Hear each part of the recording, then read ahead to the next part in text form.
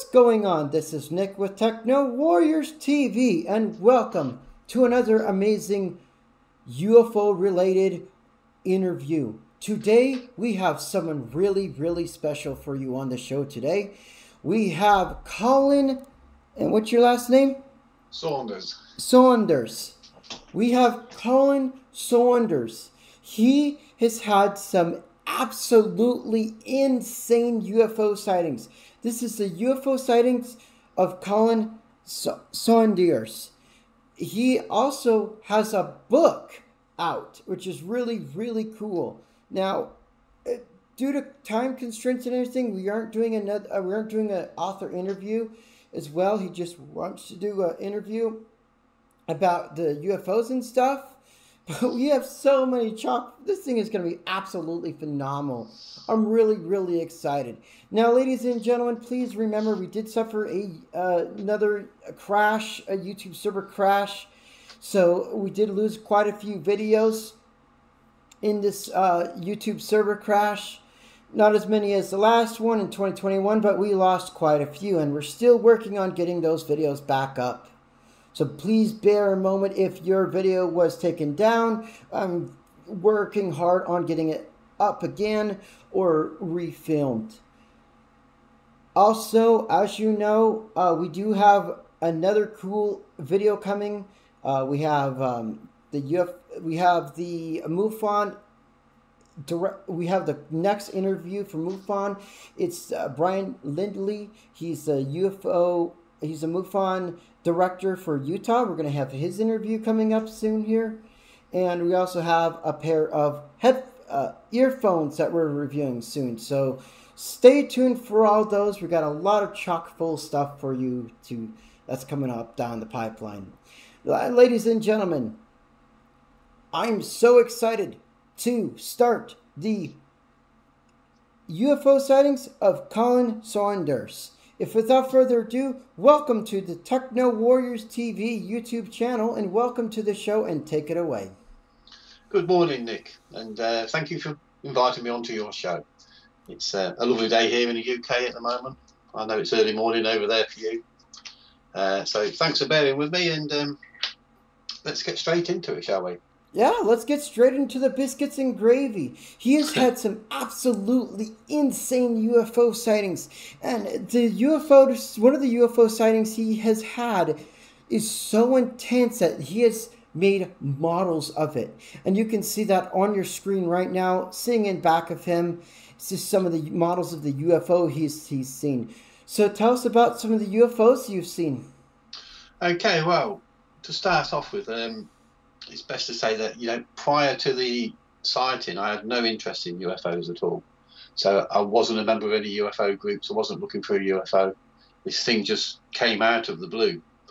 And also, prior to the sighting, I want to quickly run through my working career. It won't take long, but I believe it has such an importance on the sighting and on the models that I've actually made. Now, I've spent most of my life, well, all of my life, as a draftsman. So I draw for a living. I've always drawn. But notably, I've worked overseas, not just in the UK, but I've worked in Germany on the European Airbus, on the A300, the A320. And I spent 2 years working in Sweden for Saab Aerospace, working on civilian aircraft as an electronics draftsman. I've also worked in New Zealand. I had 18 months over there. And then I've also worked for Chevron Petroleum in Scotland, in Aberdeen. That was quite an important job because we did quite a bit of offshore work. So there were a lot of flying involved with helicopters, etc. And also, when you go offshore, you need to make proper drawings and proper records of what you've seen. And when you go back onshore, you draw it all up.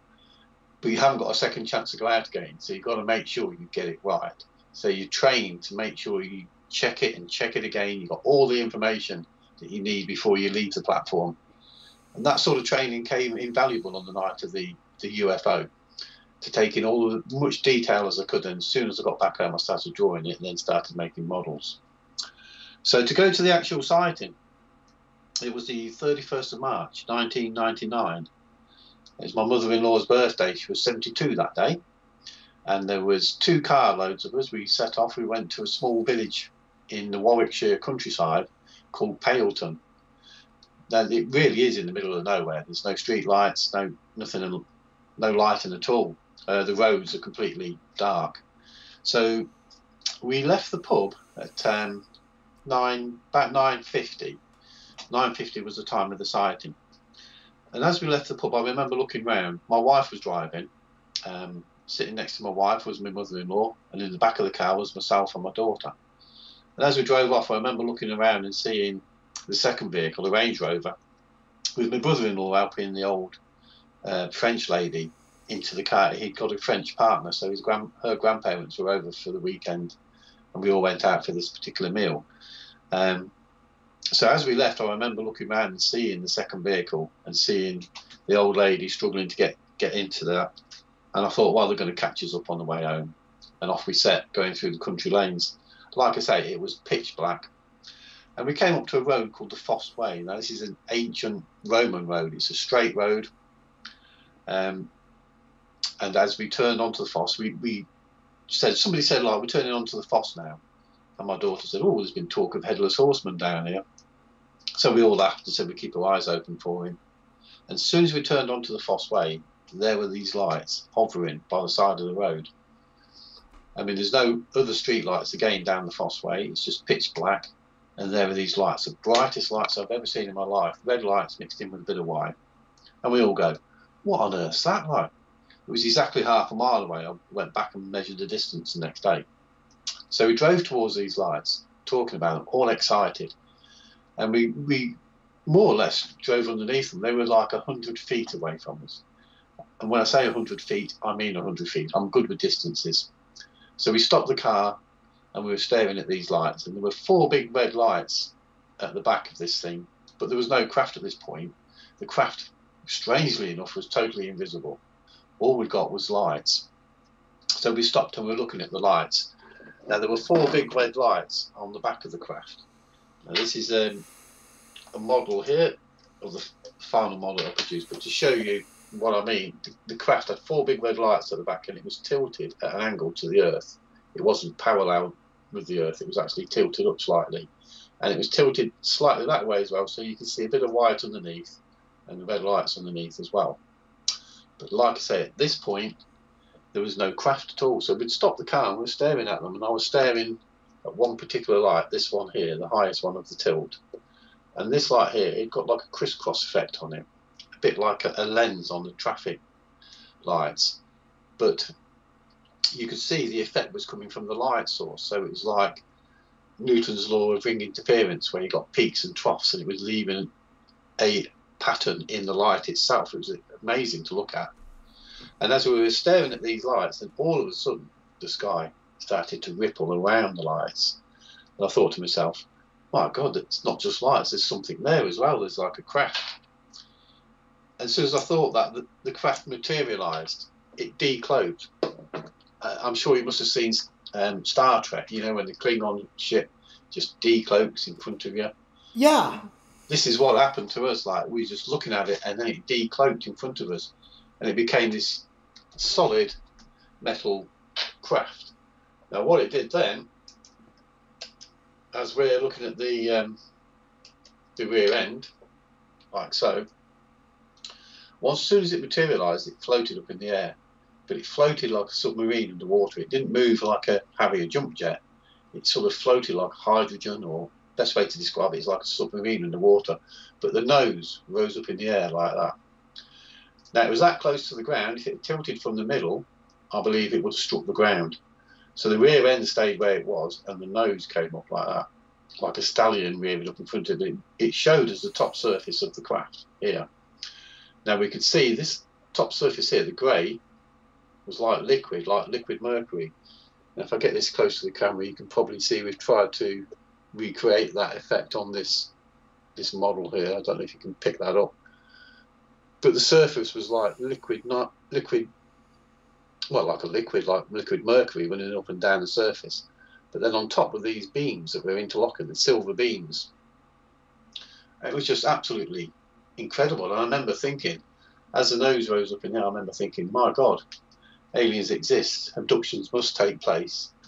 And this explains some of the mysteries we've had in history from all centuries ago, like pyramids and things. Those three thoughts came straight into my mind. Then my wife, being sensible, she's the driver, she decides to pull forwards and reverse into a gateway, which is more or less underneath where the craft is hovering. But as she pulls forward, there's a big hedge and it blocks our view. And I thought to myself, if it's going to go, it's going to go now. And sure enough, we reversed into the gateway, jumped out, and it had gone. But there, in the distance, going away, was another craft with 4 big red lights at the back. But this one was massive. It was like the size of a football field.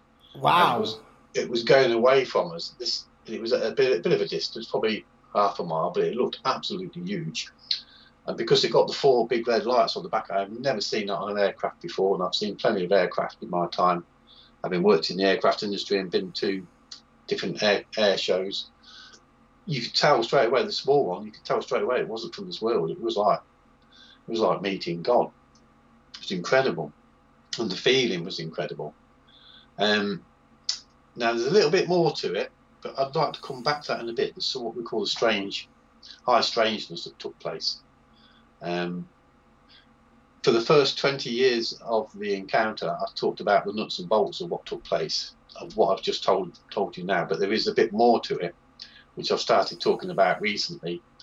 And like I say, I'll come back to that shortly after we've gone through a bit more of the experience. Bet. So once we stood there and realised it had gone and watched this big one going away, we got back into the car and drove home. We checked the watch. It was 9:50 p.m. And during the course of it, there was no other traffic, no airplanes, nothing. And it was, when we got out of the car as well, it was deadly silent. It was so quiet, you could hear a pin drop. So we got in the car, like I say, we checked the watches. It was 9:50. We don't know exactly what time we left the pub, but we don't think there's any missing time. And we set off back home. Now, the strange thing is, when we got back home, the second vehicle was already there. And we don't know how it managed to pass us without him seeing us or them not seeing the craft. It's all very strange how that occurred, and we were quite surprised. Not only was the vehicle back, but the occupants were out and inside the house. And this is the old lady, So they must have been home some time prior to us. So whether there was a possibility they passed us while I was in the gateway without seeing us, but we've got the hazard flashes on. And if that had been the case, surely they would have seen the craft as well. So that was all very strange. So we got back home. The first thing I did was start doing drawings, the same as I would do if I'd been offshore, and started creating all these images. My daughter did a drawing. Now, my wife, who was sensible and driving, she saw the lights, stopped the car next to the lights, but she didn't see the craft materialise. It was only the other three of us, my mother-in-law, my daughter and myself, who saw the craft materialise. Me and my daughter drew the same sort of pictures, and then my mother-in-law described it as being triangular with girders on the surface, was her description. So what I did then, after doing the drawings, being a draftsman, it was obviously natural I'd do some drawings. I did some sketches, then I used AutoCAD to do some drawings.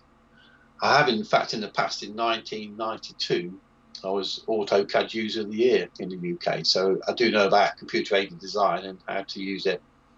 Then I did some drawings on Corel Draw, and then I printed those out and stuck them onto a model. I built a model. I decided to make, the first model I built was made with Dowling, and I just stuck the images onto the Dowling framework, so it gave the shape of the triangle. Now, strangely enough, I had a van that I was using for work from home. It was broken into one night, and the stereo was stolen out of it, but so was the model. I don't know why anybody would want to pitch the model, or even the old cassette player, to be honest. So what I did then, I decided to build a second model. Now I've got that one here. This model's about 20 years old, and I put a battery pack into this and some lights, so it all flashes away. Now the interesting thing, we never ever saw the bottom of the craft. We only ever saw the rear view and the top as it rose up. And then you never saw the bottom? No. But what happened was I got in touch with a guy called Omar Fowler, who specialised in triangles. he sent me some information, and he sent me a drawing of the bottom of a triangle that was seen in Belgium back in the 80s. Now, the thing about the drawing of this triangle is all of these lines were in relief. They're coming off the surface on the bottom of the triangle, just like the ones that we've seen on the top of the triangle. So I decided to use the bottom sighting from Belgium to make the craft and to mix it with my view of the rear and the top to make the perfect triangle. So we never actually saw the bottom. The bottom may well have just been flat for all we know. But I have a feeling it was probably the same as this craft that's been in Belgium. So it's a similar sort of craft. So what I'm there, but the problem with this one is there's no liquid surface. It's just grey surface. So it doesn't really show. And these lines are not off the surface. They're just printed on the surface. What happened then was a friend of mine bought himself a 3D printer. And he said to me he wanted to print my UFO for me. I thought that's great because at last we can get the raised beams on the surface. So this is like one of the early models. Oh, it's so cute! It's so adorable. And we've put obviously lights inside it. Let's put the centre light on as well. There we go. So that's the underneath of the craft, and then as you can see, we've copied the Belgium sighting with the lines in relief on the bottom. Oh, that's cool. And then on the top, we've got the lines in relief from our own sighting. Again, this is brilliant. You know, I couldn't believe it when he made this model. Yeah, it's pretty crazy you can do a 3D printing. I mean, it's just like it's, you know, the technology is just absolutely insane these days. It is, yeah. It's fantastic, isn't it? And for me, as a draftsman, making a model like this makes it far more tangible. You know, once I got models, I could go to presentations and talk about what I'd seen. And you can show drawings, and you can talk about it, but to show a 3D model, whether it be the first craft I built or this 3D printed model, then it makes it far more tangible. People can understand what you're talking about. Now, this little model took a bit of work, and it cost a bit to manufacture. Now, all the time my friend made this for me, he never charged me anything. It was all done free of charge. And I came up with an idea. I said to him, I've put these on Facebook. Now you've got all the files for printing them. I could sell these, not on Facebook, on eBay. And if I sell enough of them, will you make me a large model with a liquid surface? And he agreed. He said, yeah, do that. So we started selling these on eBay. And I showed him a website where there's some fantastic drawings of my craft done by a guy in Belgium. He did some fantastic images for me, which I've sent them to yourself, actually, with computer-generated images. Now, whilst John, the manufacturer of the triangle, was looking at the triangle on there, he also decided to build a cigar-shaped UFO and a saucer-shaped UFO. The saucer-shaped UFO is in the background there with all the lights on. So you can see that's based on a UFO landing in Germany. Oh, wow. So that's a little flying saucer with all the lights around it. So we sold a few of those as well. And then he made me this. This is the big model. So this is a big kahuna. This is it.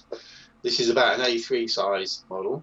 You can see the liquid on the surface. Hopefully you can see that. And ladies and gentlemen, if you are in a smaller device like a telephone or a tablet, it might be hard to see, but if you're on a big computer like an iPad or a desktop or a laptop, just go ahead and go full screen and you should be able to see it better. Just look at that UFO. I mean, what he saw was just absolutely insane. Just the detail of what it looks like. Yeah, the detail. I mean, people say, how do you remember it so much? Even now, it feels like it occurred yesterday. It doesn't feel like it was like 24 years ago. It feels just like yesterday. But one of the things is, my training as a draftsman has meant that I managed to remember a lot of detail about the craft, and also getting back home and drawing and starting to build it straight away helped me to capture the night. But I think it's like anything that's really traumatic in your life, it stays with you. I mean, even now, after 24 years, it just feels like it happened yesterday. It's incredible. So what I did next, I decided to go to a UFO conference here in the UK and take the model with me. I did say to John, the manufacturer of the model, that if he'd made it, I would go out on the road again and show a few people what he's done like. And at this conference afterwards, I mean, people thought it was fantastic. One of the guys suggested I write a book. Now, I had thought about that, but I thought I'd wait until I retired. I'm not far off retirement. I'm 65 now. I've got another year to work. But I thought, yeah, I'll write a book. Now, I started writing the book. I wrote about my own experience. And the problem was it was only got to about 20,000 words. You need like 70,000 words to create a book and have it published. So what I did then, over the years, lots of people have got in touch with their own sightings, most of them triangular sightings. So I started to put those into the book. And then I also reached out to people in the social network, social media network, and people were coming back with sightings they've seen. So I put all of the sightings into the book. So we've ended up with 130 different close encounters in the book, here just purely in the UK. And that is phenomenal, and every one of them is different. When people say, is this a back engineered secret military craft? Well, if it was, we'd have one or two of them. We wouldn't have 130 different shapes, different sizes and different colours of a single craft. That just doesn't happen. When they build things like the stealth fighter and the stealth bomber, they're all the same. They don't change it from one to another. You certainly don't have 130 different varieties, because trying to keep those afloat and maintain them and spare parts would just be phenomenal. But obviously somebody somewhere is doing that, but not. It's not from this world. Now I say that because that is the nuts and bolts of what happened. That is the story of our encounter. But there is a little bit more to it. And this is the high strangeness that I want to go back to. Because for the first 20 years, I didn't talk about this. I just talked about the nuts and bolts. But what happened on the night, when the craft tilted up in front of us like this, and I was staring at it and I was thinking, oh my God, aliens exist. All of a sudden, it was like somebody got a pair of binoculars and put them in front of my eyes, because I could see the surface really close up, sort of about that close, and I could see the interlocking lines. Then I got this view, a view of the nose, and it was so close I couldn't see the lines on the surface anymore, just a big round nose. And then a side view showing the central white core and the top and the bottom were rolled over like hovercraft skin. You know what I mean? Like edge of a pastry on a pie. They were both rolled over, top and bottom, onto the central core. But there were no nuts and bolts, no rivets, no welding. The whole thing had been amazingly put together, sympathetically assembled, almost like it had been moulded, but they were dissimilar metals. It was an incredible piece of engineering. And then I remember being in the car saying, stop, I want to get out. Me and the mother-in-law wanted to get on board. We would have done that night. I think my wife and my daughter were a bit nervous, but my mother-in-law were so excited by it. So the next day I'm talking about it. So I said, this close view now, I think I've had an out-of-body experience. That's the only way I can figure I got close to the craft to see all the detail. I don't think we were taken. It doesn't seem logical. Got no memories of anything like that. And that's what I thought. So for a long time, I was thinking it's an out-of-body experience. Now, I went to a UFO conference 20 years ago here in the UK. We had some great conferences then.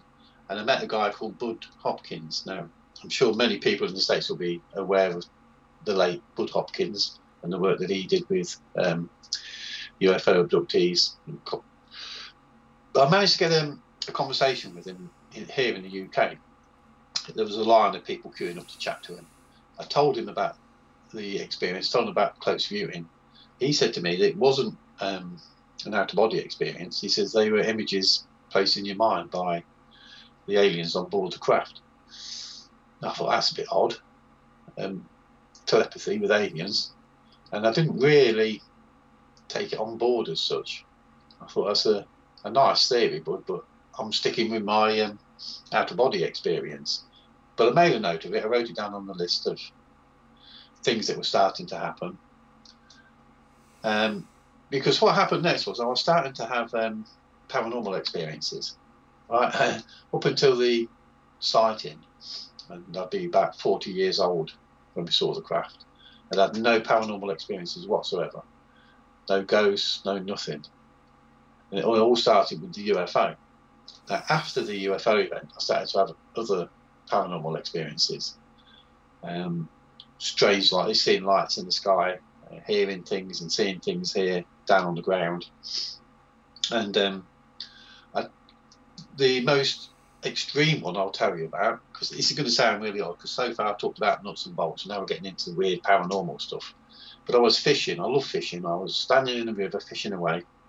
I was in a field on my own, nobody else around, and I heard these footsteps coming towards me. Now, I assumed it would be people, farm workers down there going shooting or whatever, so I decided to climb up the bank and make myself known, because I didn't want them shooting in my direction. But I climbed up the riverbank, nobody there, but the footsteps are continuing. And I stand there, and it's coming towards me. And I think, this could be a big cat. Because, you know, in the UK, people have had big cats, you know, like tigers, lions, pumas, and they've let them go into the wild. You know, when it becomes difficult to keep them anymore, they just let them go. So we do have wild cats roaming around. And I thought to myself, this is a cat, and it's coming for me. Like, and I was really frightened, I have to say. This is the only time I've been frightened in the whole of this UFO stuff. I mean, the actual night when we drove up to the craft, that wasn't frightening at all. It was totally the opposite. It was fantastic. But this cat, this what I thought was a cat, coming towards me. So I got a big spy cat rod holder that I use for my umbrella, and I was going to use that to protect myself. But this thing walked right in front of me, right from left to right. It couldn't have been no more than 6 foot away, and it was totally invisible.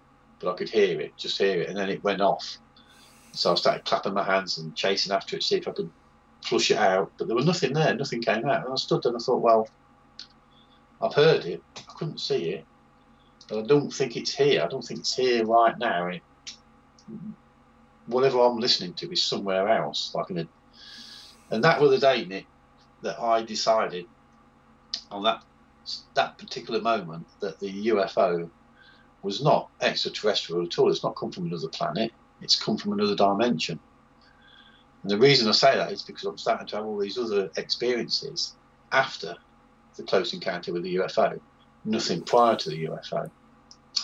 So that links the UFO with these paranormal experiences I'm having. For me, especially the one at the river, that was 100%, not here. So 100% dimensional, I think.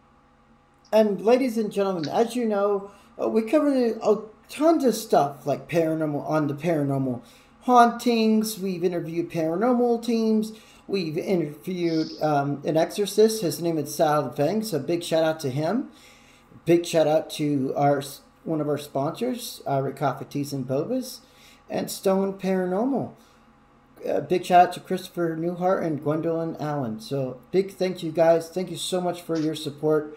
Also a big thank you to Brian Lindley from the Mutual UFO Network. We're going to have him on the show. Also, just a big shout out to everyone for your support.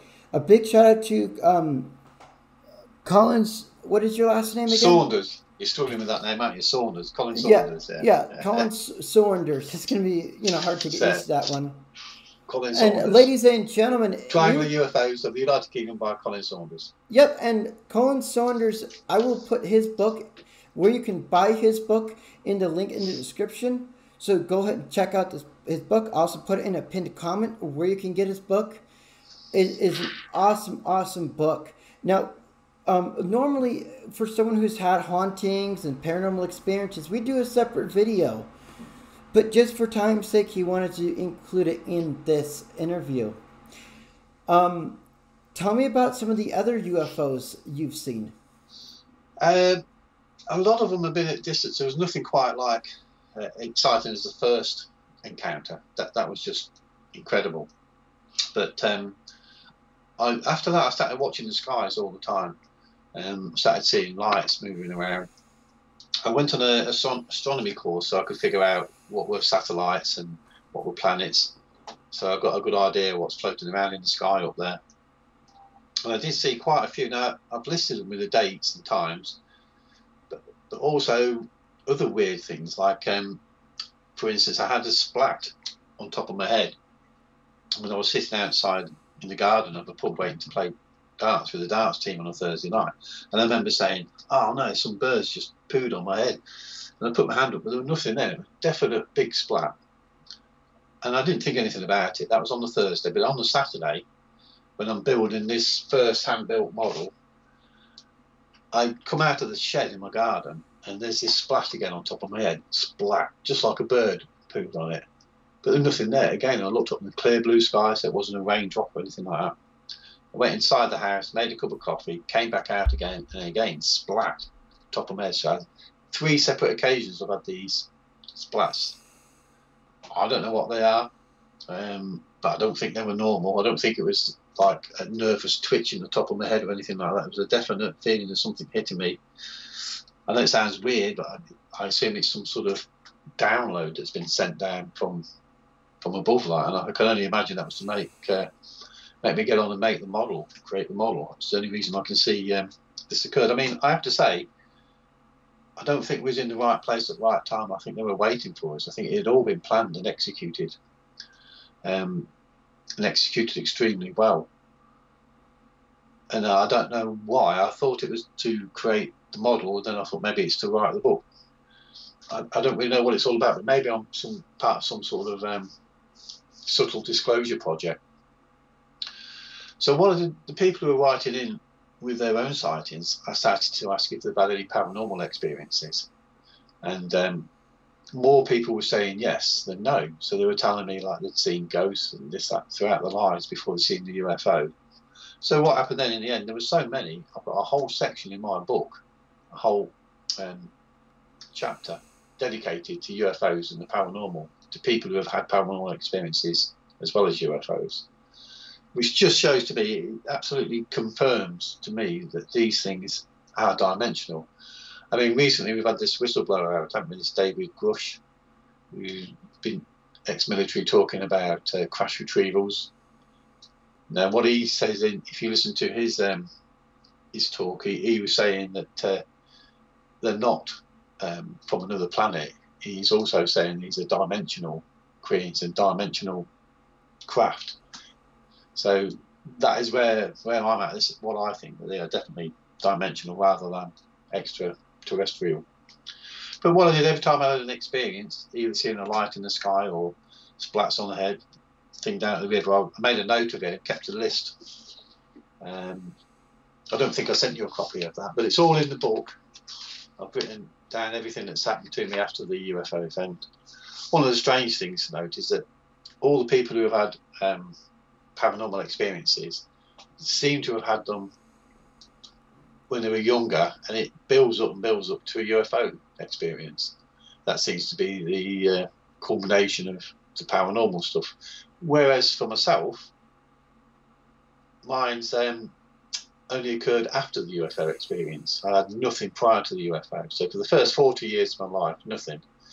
But then over the next few years after the UFO, I had quite a few experiences. It lasted for a couple of years. It's quietened down now. I do see things occasionally, but nothing like I did at the beginning.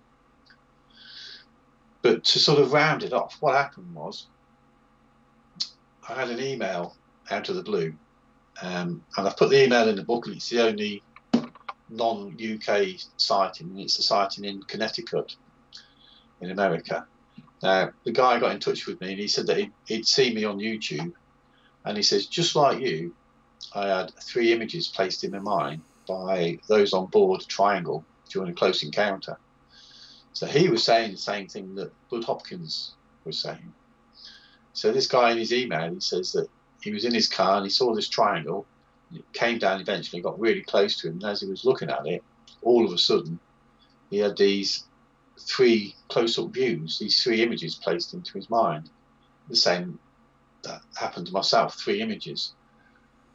And it's when I was reading his email that sort of the penny dropped. It was like a eureka moment. I thought, that now makes sense. Bud Hopkins was right all along.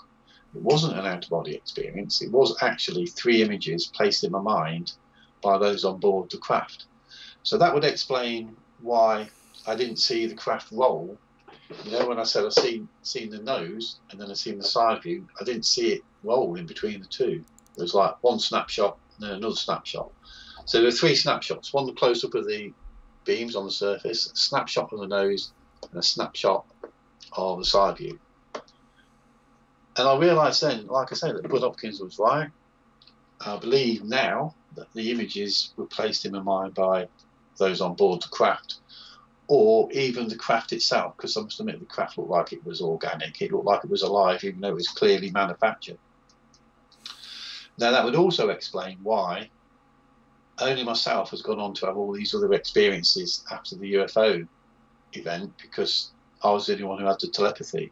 So my daughter, my wife and my mother-in-law, they didn't have any close viewing, and they didn't go on to have any other experiences after the UFO event. It was only myself. So I'm linking the fact that I had these close views to the other paranormal stuff that's happened to me after the event, if that makes sense. So the crux of it all is really, and I was thinking about this earlier today, I've written this book with all these different sightings in, but what I really wanted to say in the book was that during our close encounter, I believe I had telepathy with an alien. That took quite a bit of taking on board. So you had communications with an alien entity? Yes, that's what I believe now, through three images placed in my mind, three close-up views. And I believe that was done on purpose to enable me to build the model. You know, without the close-up views, from our perspective, where we saw the craft tilt up, we would never have seen the side view. We would not have seen this milky white central core and the top and the bottom rolled over, like I say, like a hovercraft skin, with no nuts and bolts along here, no rivets, no welding, no nothing. Now, without those close views, I would not have been able to build this exact model. So I believe it was done on purpose. I believe they were waiting for us. It may even have been a bit of an ambush because my wife, the one who didn't see the craft materialise, when I asked her to draw what she did see, she drew three red lights in a perfect equilateral triangle. Well, there's no way we could have seen that from where we were in the car. And, you know, the other three of us didn't see that because all the lights were mingled in. So there is a possibility that whilst we were staring at the little triangle, the big one we seen afterwards was actually coming over the top of the car. And what my wife maybe saw was the underneath of the mothership, the large triangle, the football field shaped craft with three lights in the corner, because that's what she drew, three equilateral red lights. So that might have been the case. It might have been like a distraction, the little one. Whilst the big one came over the top. We can only guess. We'll never know really, will we, what took place. But it certainly changed my view of the world. It's been quite amazing, life-changing. All right. So, ladies and gentlemen, I want to thank Colin for Saunders for being on the show today. If you want to hold up your book for the outro. There we go. It's Triangular UFOs of the United Kingdom by Colin Saunders. It's available on Amazon. Paperback, hardback, Kindle, and there's an audiobook as well. And ladies and gentlemen, I'll link to everywhere you can get this book. It's been such a treat to have you on our show today. Ladies and gentlemen, if you like this video, you know what to do. You hit that like button if you like this video. You hit that dislike button if you hated the video. And if you adored this video, all you have to do is strangle that subscribe button, slap that like button in the face, and pow, right in the kisser. Have a wonderful day. Thank you, Nick. You have a wonderful day too.